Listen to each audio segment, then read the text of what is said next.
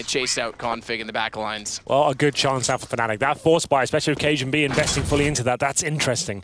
It's very rare for the AWPer to join in with his team with the force buys there. It means on the first gun round, he's going to be struggling. If he does get an AWP, it's going to be down to getting a couple of kills and actually maybe glass cannon at best. So there it is. Fnatic now, they can keep these SMGs going forward. They know they're up against a full eco going into run number 18 here. And okay, guys, it's another one. That's unreal. All right. He could definitely do the cosplay. Maybe that's something that's man, that is so perfect. Well, here we go. Like I said, they recast that